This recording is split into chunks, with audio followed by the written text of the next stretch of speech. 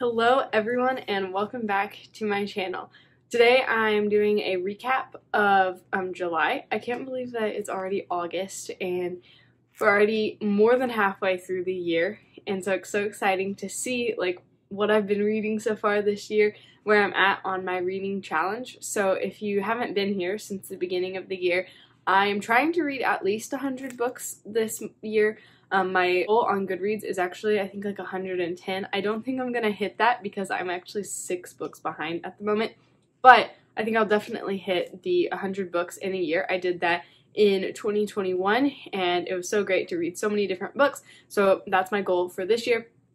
And every month I've been doing a recap to see kind of where I'm at with the challenge and what books I read and how I enjoyed them. So I'm really excited for some of the books this month. I read a lot more print books, but I didn't listen to as many audiobooks, so it made for overall less books, but it was still a really enjoyable month of reading. I did read 6 books total last month.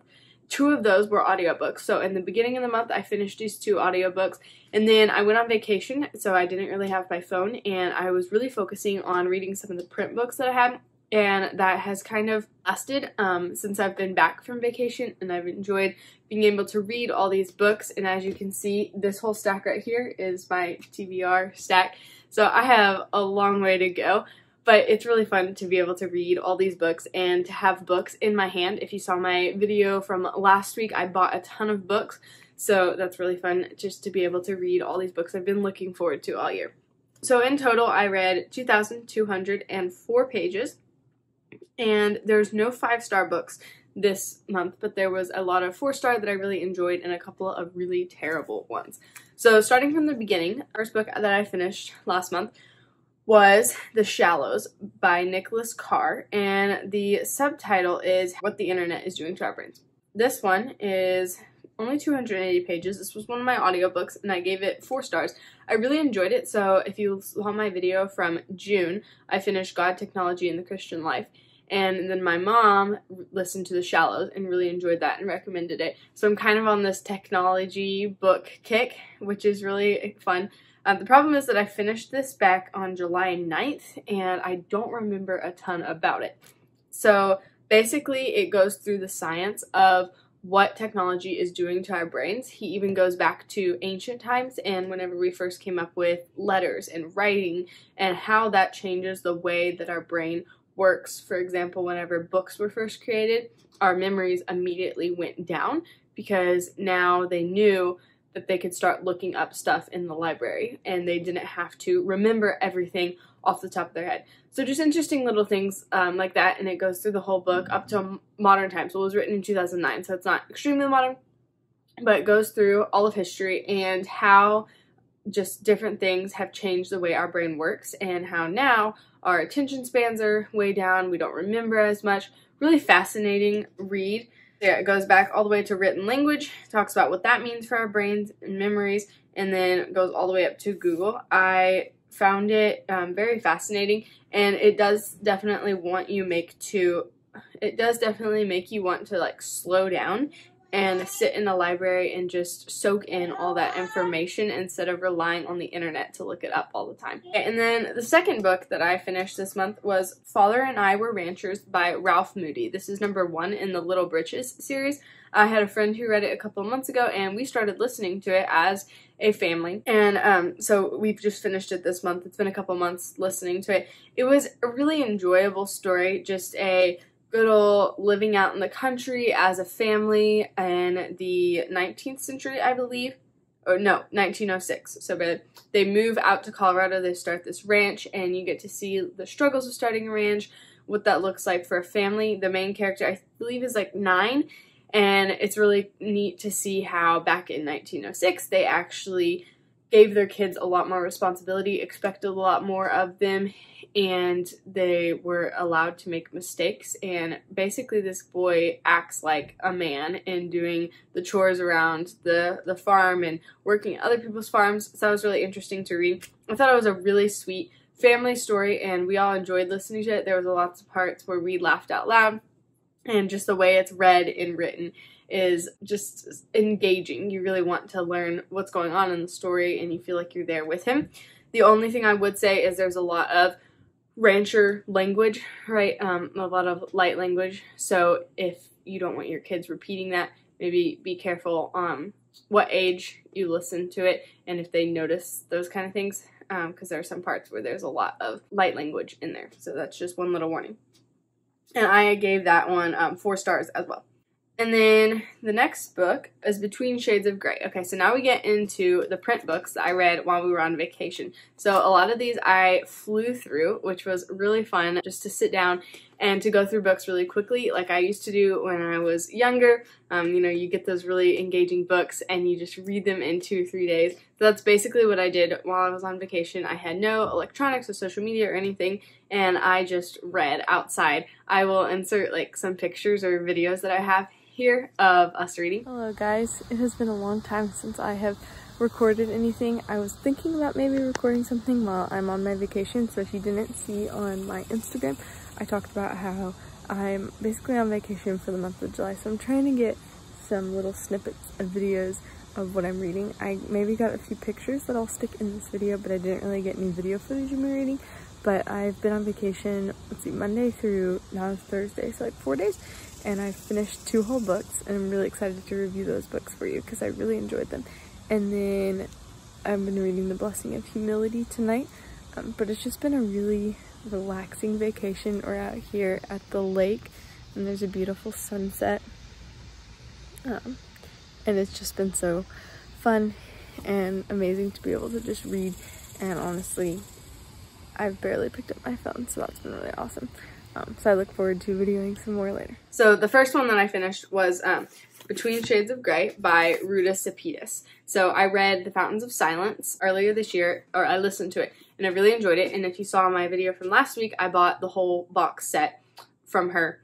And this one is much different style than The Fountains of Silence was. This was more of a choppy first person narrative, so you have a lot of short sentences. It took me a bit to get into and just to be able to appreciate that kind of writing, because I usually like a more well-rounded, long sentences, but this can be really emotional and get you into that person's head and emotions. So I did enjoy it once I got into it. Storyline of this is a girl from Lithuania, and the Soviets come and take her and her family. They don't know where her father is, and they take her to Siberia. So you follow their whole trip all the way to Siberia, and you have a map in the beginning, which is really helpful. So they start over here, and they take trains. They stop along the way at a labor camp, and then eventually by the end of the book, they get over here to Siberia. And this is based off of true events that happened.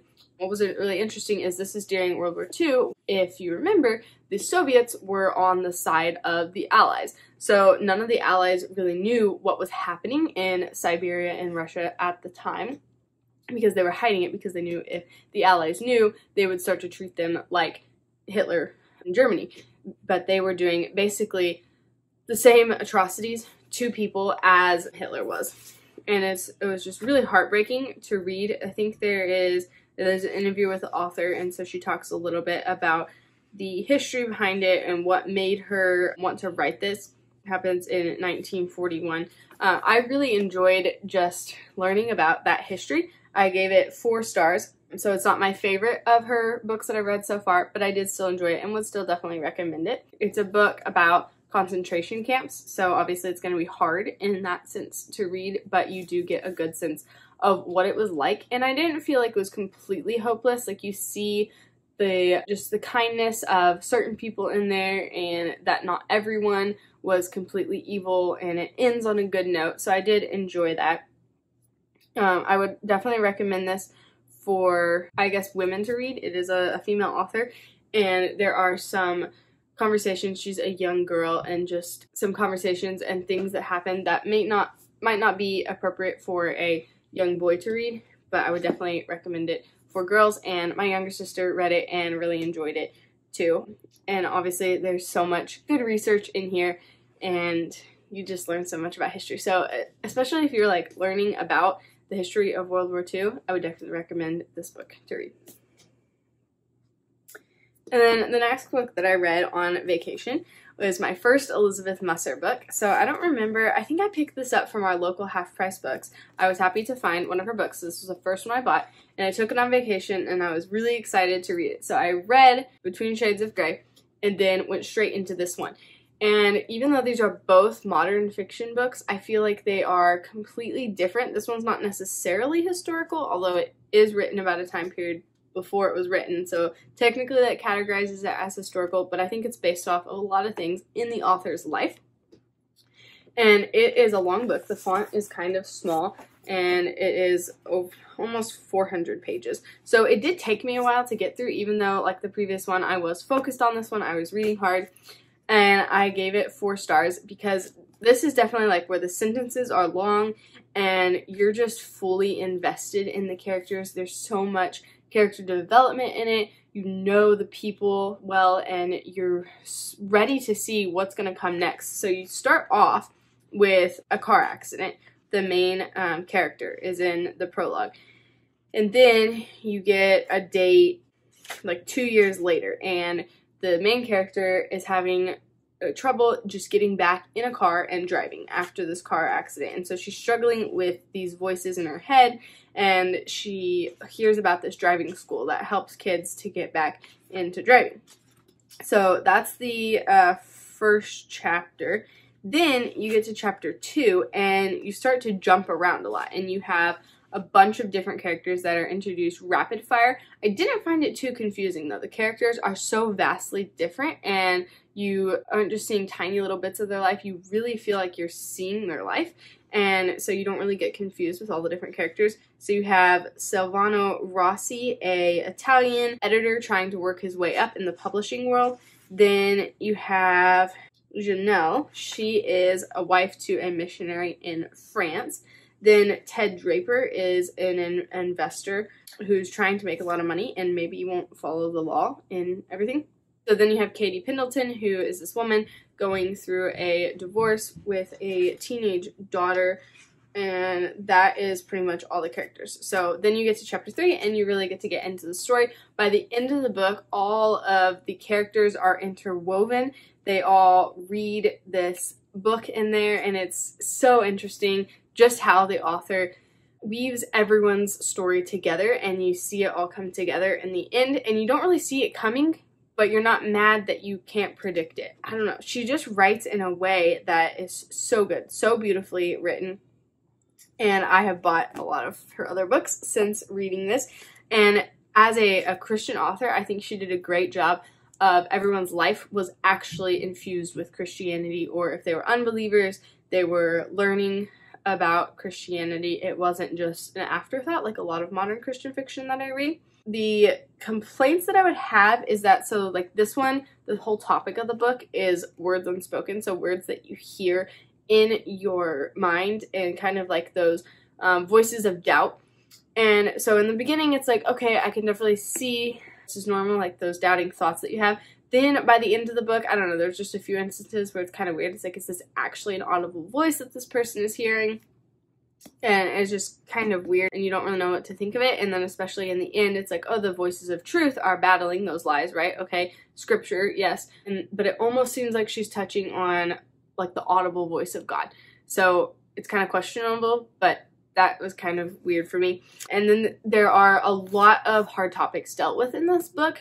I don't remember like everything, so I can't tell you everything that's touched on, but there's definitely suicide, there's partying in their person's past, there's the death of a child, just all of these hard things that people are going through. So it's not like anything bad happens in the book. So I wouldn't say it's not a clean book. I would just say it deals with all of those topics and the heartache that comes after all those things. There's also a couple of characters who are having marital issues, so there is some discussion of intimacy within marriage. I would definitely recommend this for an older teenager, but very good book, and I do trust this author because I know someone who knows her, and I'm excited to see her other books that she's written. This is an older book, I think. She wrote this in 2009, so I'm excited to see some of her newer books in this stack. There's quite a few. I'll probably read those coming up soon. Okay, so that was a 4-star book that I read on our vacation.